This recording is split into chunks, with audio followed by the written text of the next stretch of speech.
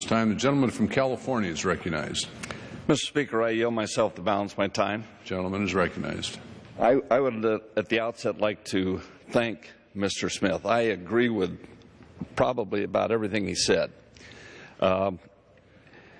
He has been a tremendous partner to work with. And, you know, he just had hip surgery a few weeks ago. And these last few weeks, when all these meetings and all the time and all the effort he's had to put forth in great pain, I really commend you for your integrity, for your steadfastness in your commitment to serving your district, the members of our armed services, and this nation. It's been a great experience working with you, and I enjoyed just about every minute of it. There are times when we've disagreed, but we've really done that at a high level and tried to keep it always on the issue, never personal. It's been great. I want to join him in thanking our staff. We get all the credit. They do all the work. Both sides of the aisle. Frankly, most of the staff, I don't know if they're on the minority or the majority side, because they work so closely together, and that's just the culture of this committee, and I'm sure it will continue. As you've heard through other debate, this legislation addresses a wide variety of policy issues, including supporting operations in Afghanistan, funding the war against ISIL in Iraq and Syria, reinforcing our capabilities in the Pacific, and maintaining the nation's nuclear deterrent. But many challenges remain. Now, next year, the Armed Services Committee will be in excellent hands. Mr. Thornberry and I have sat next to each other now for 20 years on the committee. He will be the chairman next year. Mr. Smith will continue to be the ranking member. They will have their work cut out for them. But they're more than up to the task. And I wish them all the best, because our security of our nation lies in their hands, along with all of the members of the committee and all of the members of this body. I hope sometime next year a compromise can come to the floor that will end sequestration. There isn't a magical solution that Republicans can support and the President can sign without sacrifice on both sides. When that solution comes, it will be a tough vote on both sides. I pray that our colleagues will hold this one thought in their heart when that vote comes. Remember the great sacrifice that our troops and their families and loved ones at home are making around the world. Right now, they're walking in the mountains of Afghanistan. They're at sea within missile range of Iran. They're flying wingtip to wingtip against Russia, against Russian bombers over the North Sea. They're nose to nose with the North Koreans.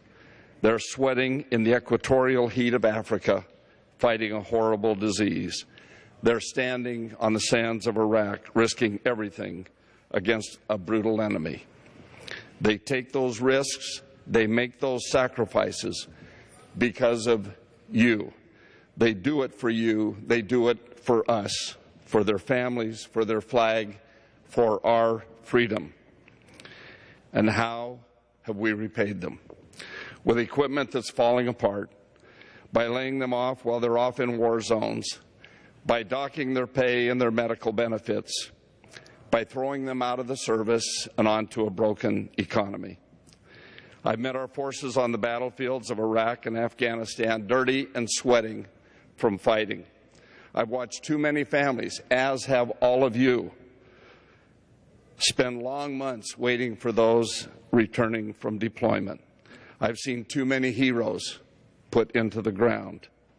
They never failed us, not once.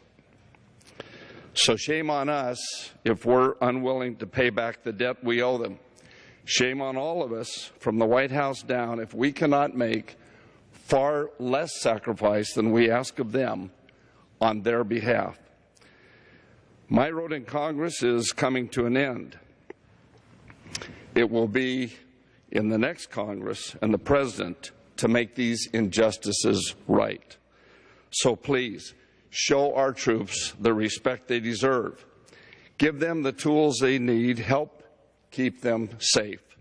Honor their sacrifice with your service. I know that you'll do the right thing. I'm in the twilight of a 22-year career here in Congress. You know, it's been mentioned that we passed this bill 53 times. I want to tell you, I was not here for all 53 of those, nor was Adam. He's much younger than I am, and you might think that I'd been here 53. But it's been the history of the committee to get this done every year because it is so important. I've come to know many of you as friends and many of you as family. To the Armed Services Committee staff, once again, that's minority and majority. You're all veterans. You're professionals. You're tireless. But I just think of you as the best. My personal staff,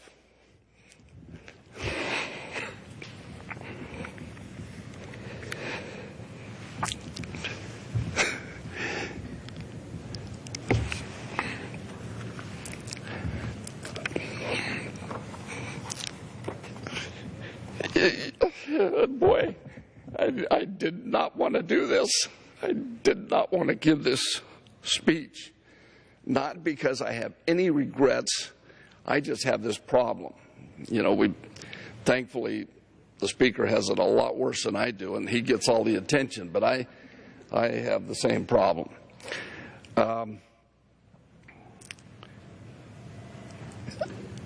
You know, we hear a lot about government workers and we spend money on government workers and they don't do anything. I just want to tell people of America that all of these people that work here spend countless hours and they do so much for so many people. I have some constituent workers at home that have helped thousands of people. And every one of these government workers here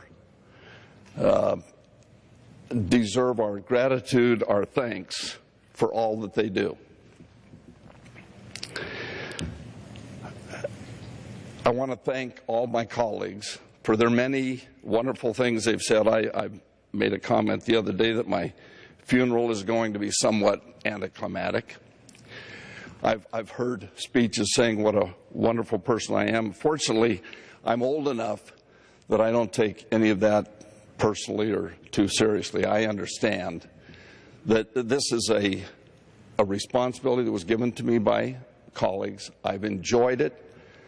It's been a great experience, but I know it's not about me. It's about what we do here. I want to thank my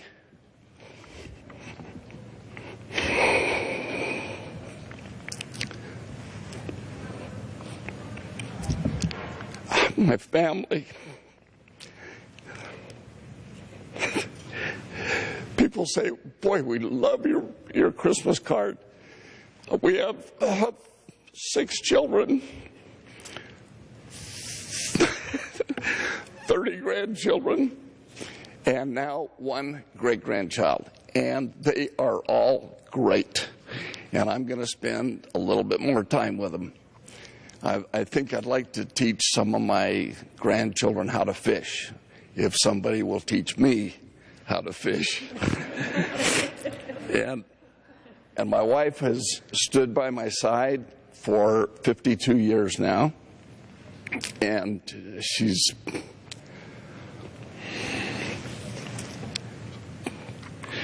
a tremendous person who I look up to so much. Now, I'm a McKeon, so that means I'm of Irish heritage.